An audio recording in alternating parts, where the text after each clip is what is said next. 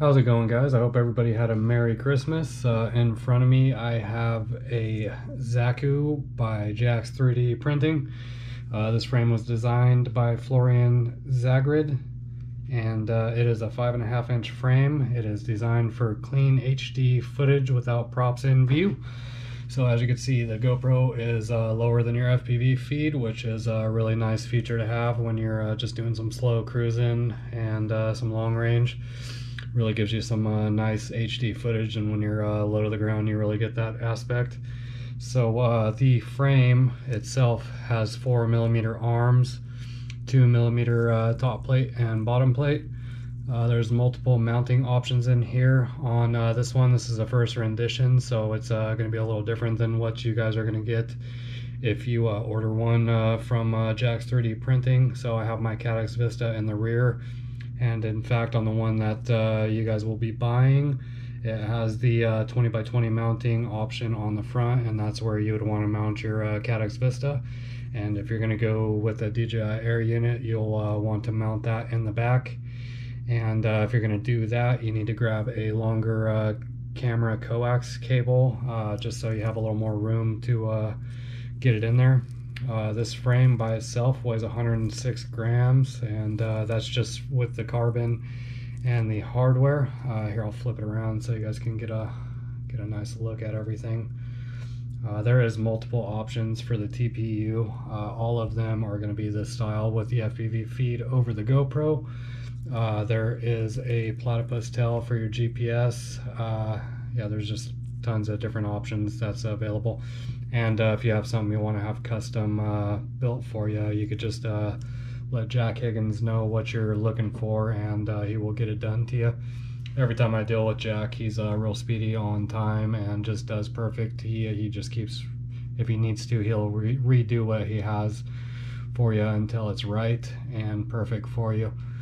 So the all-up weight with a 1500 milliamp LiPo 6S is 831 grams with this frame. I did get out and fly it, and I put a 1800 on there as well, and I was getting 8 minutes of flight time, which is just really good.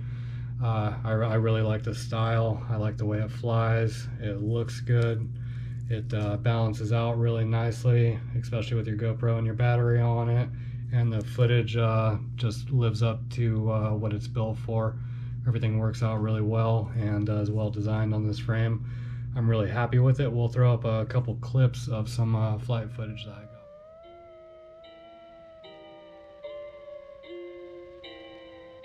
It's getting serious on this track, fam.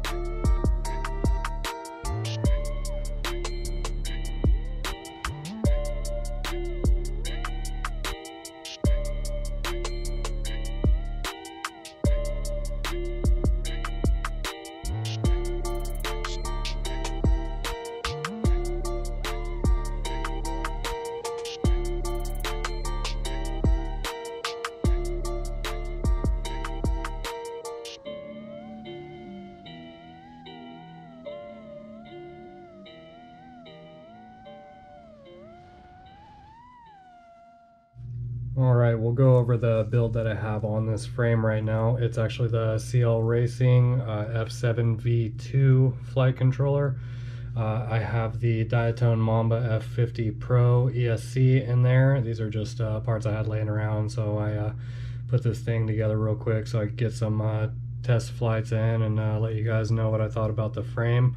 2206 1700 kV motors. They are Xylo, and they are Xylo Stealth actually. And then I just have a RDQ GPS on here just for the return to home feature, because my intentions with this is to take it out quite a ways. I'm running, like I said, the 1800 milliamp lipos on it, and I actually have some 2200s that I ordered, so we'll see how those go. Anyways, I hope this video helped you out, and yeah, I highly recommend this frame. It's really easy to work on, everything's straightforward, and it seems to be really durable, and it's a really great cruiser. So if that's what you're in the market for, again, I highly recommend it. Thanks for watching the video, and again, if you need to get a hold of this frame, you'd go to Jack's 3D Printing and he will take care of you. I'll leave a link in the video description. Thanks. Peace.